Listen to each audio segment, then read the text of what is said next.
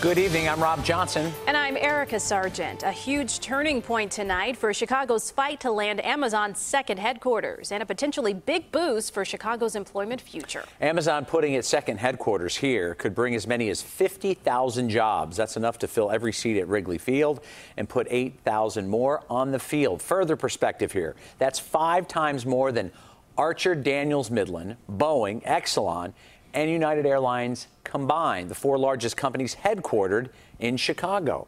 Tomorrow, leaders from both the city and the state head to Seattle to begin their push for Amazon. CBS 2 political reporter Derrick Blakley picks up our story.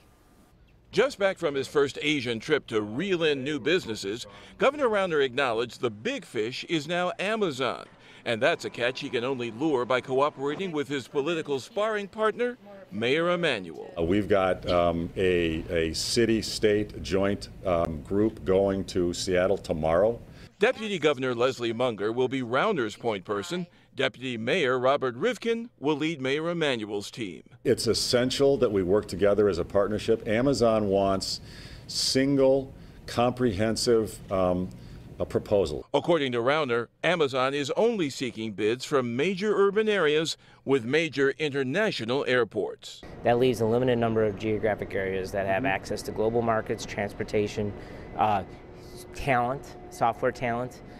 So it puts us in a position of pretty competing against maybe 1 or 2 other cities. Potential locations include the old Michael Reese Hospital site and the old Finkel Steel site.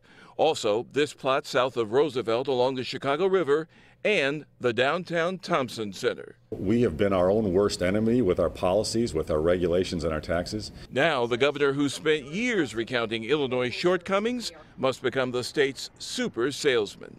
We have a great workforce. We have great people, the best people in America. That delegation heading to Seattle will visit Amazon's offices, but they won't be meeting with Amazon executives. Instead, they'll be taking a look at Amazon's current headquarters to get a better idea of which Chicago site might best fit Amazon's needs. And on the political front, we'll all be watching to see if the governor and the mayor can cooperate well enough to get this deal done. Rob and Erica, there is a lot on the line. Yeah, they're going to send their deputies at first, but at some point, as this process goes along, they are going to have to be in the same room together, being united. True? Well, eventually you have to bring in the closers, but Right. we're not in that stage yet. Oh, to hear those conversations when they come, though. Thank you, Derrick.